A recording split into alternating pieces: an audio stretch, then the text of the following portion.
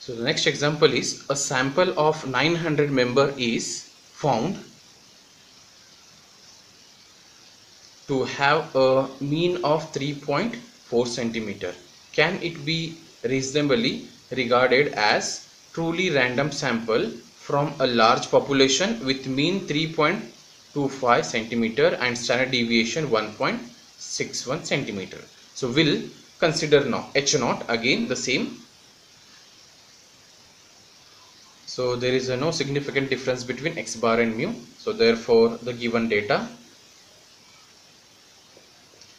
a sample of 900 member, so n value they have given 900, found to have a mean, how much here, 3.4. so sample mean is nothing but x bar, that is 3.4 they have given. Continue. Can it be reasonably regarded as truly random sample from a large population with mean, that is mu is equal to 3.25 and standard deviation, that is rho is equal to 1.61. so they have given. So we know the formula out here. So we have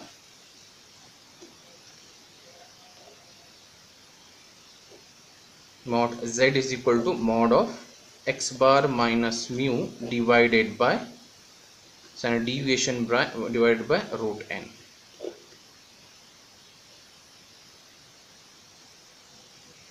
So therefore the values you substitute here, x bar is 3.4 minus mu is 3.25 divided by rho is, that is standard deviation 1.61 divided by square root of 900.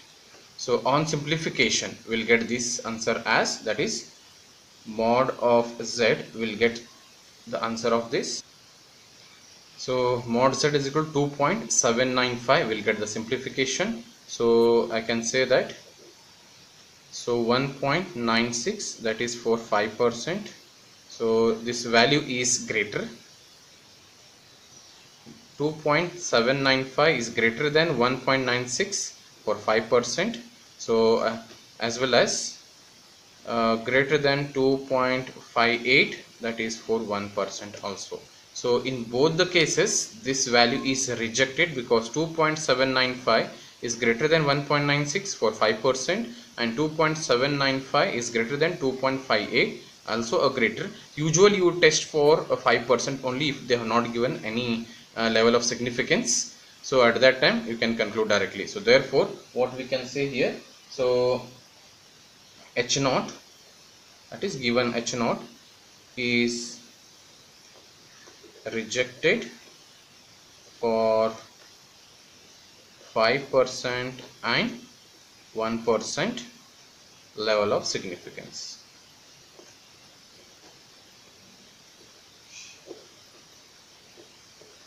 So in this way we need to calculate the problems based on this simple mean.